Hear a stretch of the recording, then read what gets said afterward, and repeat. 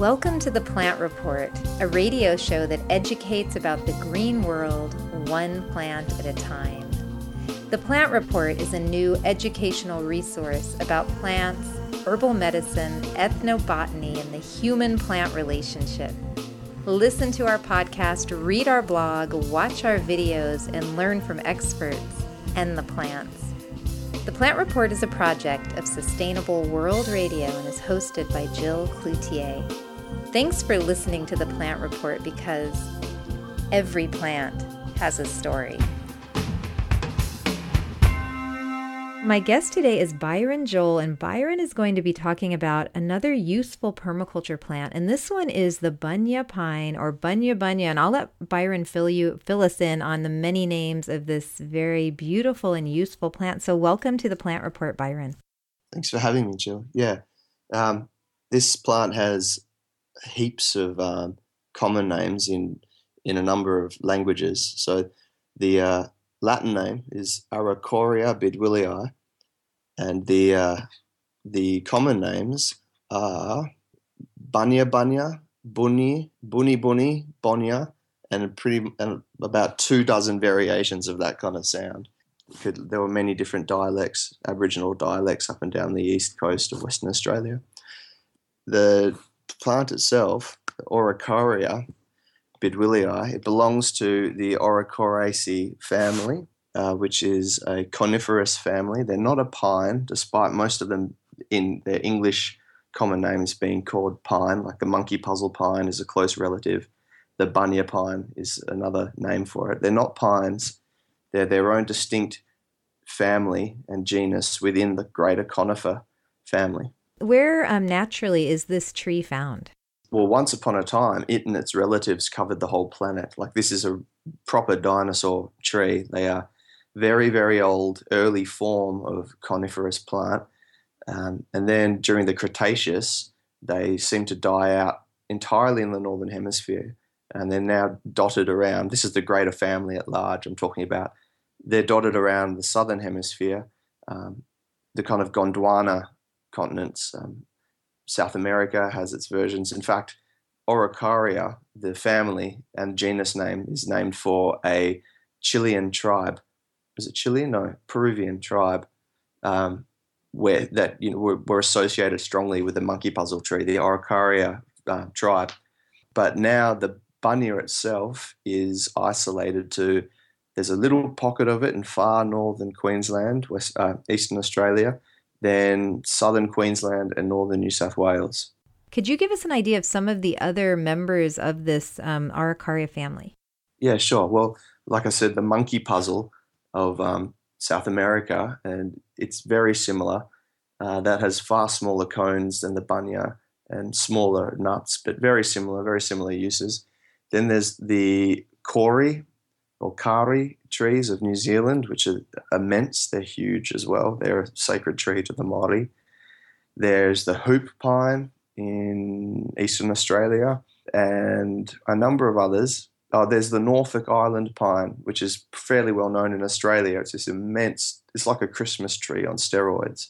It's like a 50, 60 meter tall tree. That's Araucaria heterophylla.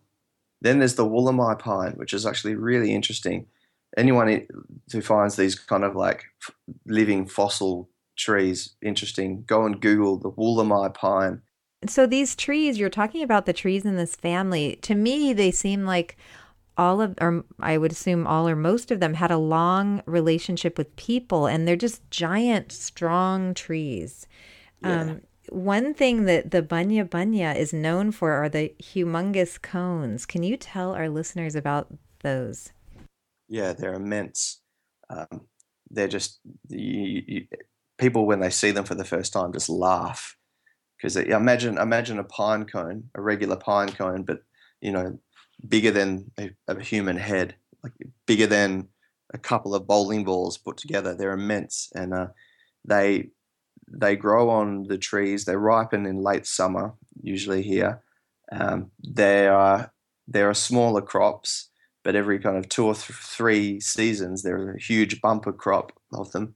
And each of them contain, anywhere from 1 to 2, 3 dozen these cones, nuts within them that are the size of like imagine a golf ball, but a kind of teardrop shaped golf ball size. And inside of those is like a really starchy carbohydrate kernel. And these are edible. Yeah, my word, yeah. Yeah, so tell us about these and how you would eat them. Can you eat them raw? Do you have to cook them? Yes, you can eat them raw, but they're kind of like eating a raw chestnut.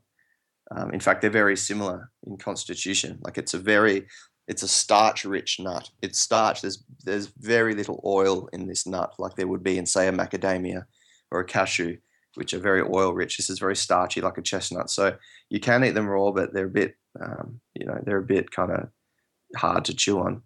Usually, the traditional way is either baking them or ideally boiling them, because by boiling them, they don't dry out quite as much. The Aborigines used to do a number of things. So they would put them in like the coals of the fire, but they would also, in some cases, and this ties into their unusual germination habit. So I'll step back for a moment. And imagine you take one of these seeds and you plant it. When it sprouts, it doesn't go straight up. It goes down. It sends out a little stem and it goes down, usually until it hits a harder surface. But the exact reason as to why it then forms a tuber is unknown. So it does that. It forms this tuber, and then from that tuber, it sprouts and comes back up.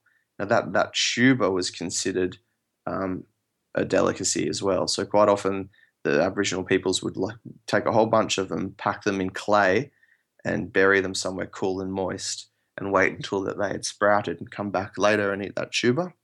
Now, as to the difference in the nutritional value and calorific value and all that, I'm not sure. It's actually quite difficult to find nutritional values for them. The only place I could find it was Wikipedia, for instance. No one else seemed to have anything. The early settlers who noticed these things and did, recognize their similarity to chestnuts, their preferred way of cooking them was to boil them in the brine of their like corned beef or silverside. So any kind of salty, savory brine, because it wouldn't dry the nut out like baking it would, and it would give it a slightly savory, salty flavor. Can I read a quote for you? Yeah, sure. That would be great. Okay, this is from a guy called J. Maiden in Forest Flora of New South Wales from 1889. The cones shed their seeds, which are sweet before being perfectly ripe, and after that resemble roasted chestnuts in taste.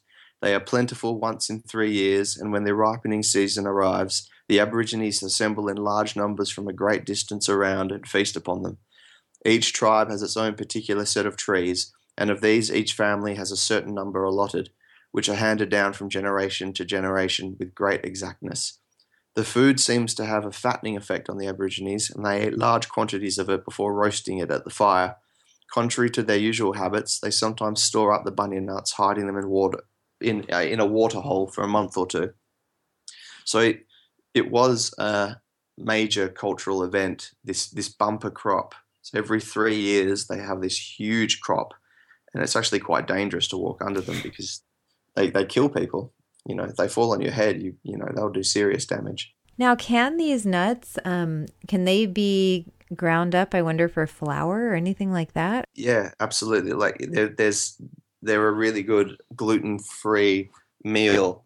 They are ground up. There's all sorts of stuff on the internet, kind of pretty low-key, and all from kind of East Coast West Australians who have their own little variation in how they prepare them. But I've had them myself in the form of flour. It's very doable. You just got to dry them out properly. Like chestnut. You treat it exactly like a chestnut, really.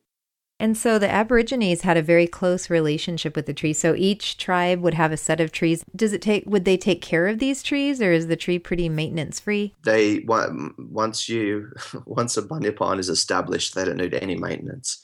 So the Aborigines would come down from near and far in their thousands to the areas where these trees were fruiting en masse every 3 years, and have these major clan gatherings where they would settle disputes, arrange marriages, just discuss this and that. And during that time, it was often you'd have the initiation ceremonies for young men, and they'd have to climb the bunya pines to retrieve the cones, which doesn't sound like a big deal until you go up to one of these things and touch their leaves. They're super hard and super sharp.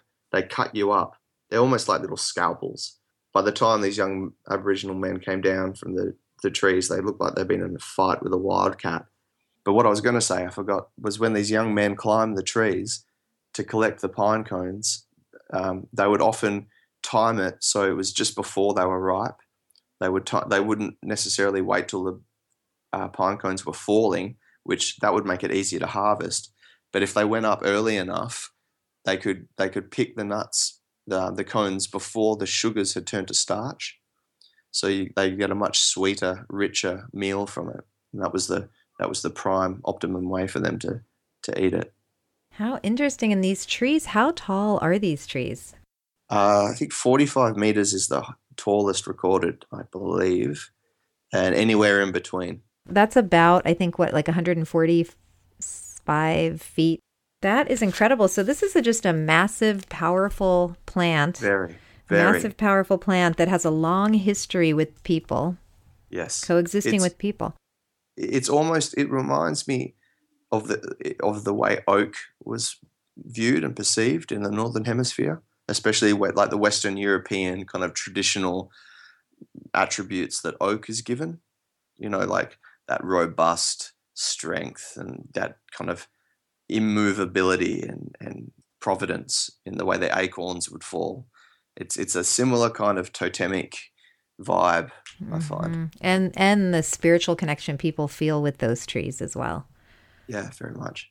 Now, if someone's listening and they're thinking, I really would love to grow one of these trees, how much do you need a large property, number one? And two, do these trees, how long lived are they? And do they use a lot of water? Or could you give us a few about their needs growing? Yeah, I would seriously advise against anyone putting them in an urban lot. Especially next to your house? Especially anywhere. Like anywhere that you want to be walking or growing anything else. Or they're evergreen for a start. They're very prickly. They drop potentially lethal cannonballs every 3 years at least. They're just, if you really, really want one, go for it, but check with your neighbours. I'm not sure if they have terribly invasive root systems or anything, but they're made for a broader scale kind of system. Right, with a lot of land. And are they long-lived? Yeah, they're very long-lived. Hundreds of years at least. I couldn't tell you exactly how long they think the oldest ones are. Mm-hmm. And I've seen these in Southern California. Yeah, they got around. Like these early botanists who discovered them in Australia took them around the world. It's remarkable, the spread. I've actually written it down. They're like California, Mexico, all through the Mediterranean, Ireland, all over the place. Cairo and Egypt. They fruit from as far south as I've seen as Hobart and Tasmania, which is 42.8 degrees latitude south, which is, it's not snowing or anything, but it's pretty damn cold compared to where they're from. And I've seen them growing very happily and fruiting in desert conditions and very happy in fruiting in subtropical and full tropical. So that's a major spread. Like, I don't know how far you'd be able to push them poleward into the cold, but everywhere else they seem to be fine. As long as you get them established, they're happy and they fruit well.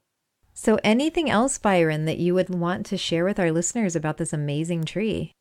If anyone's thinking about perennial staple crop systems, of which I'm kind of really excited about, this is the kind of plant that you seriously want to consider. Again, it's the kind of thing that your generation may not reap the benefits from, because they take 15 to 20 years to even start fruiting. But imagine in permaculture talk, a zone 4-5 edge system somewhere off at the edge of the farm or the village or what have you, where once they're established, you don't need to do anything more to them. They're hyper robust. You just leave them to their own devices. And every year you just take a walk or whatever to this grove and collect with a hard hat on. Yeah, with a helmet and a shield and collect your pine cones for major perennial staple crop production with minimum effort. Once you establish these trees, once they're kind of happy enough to survive on rainfall alone, that's all you have to do. And yeah, you got to wait a while, but the reward is broad scale staple crop production, which is what we rely on the most for our food. So I just think they're extremely valuable, especially in terms of staple crop production. And plus, you get all the benefits that trees give us, added with that food source, which is so valuable.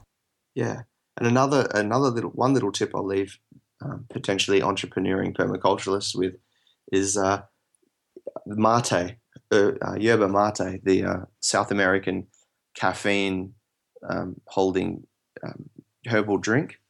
That plant, the mate bush, its natural environment is growing as an understory in Araucaria forests. So there's a little polycultural system just waiting to be trialed as well. So someone might want to give that a crack. Well, thank you so much for your time today and sharing with us the many benefits of this amazing Bunya-Bunya tree. You're very welcome.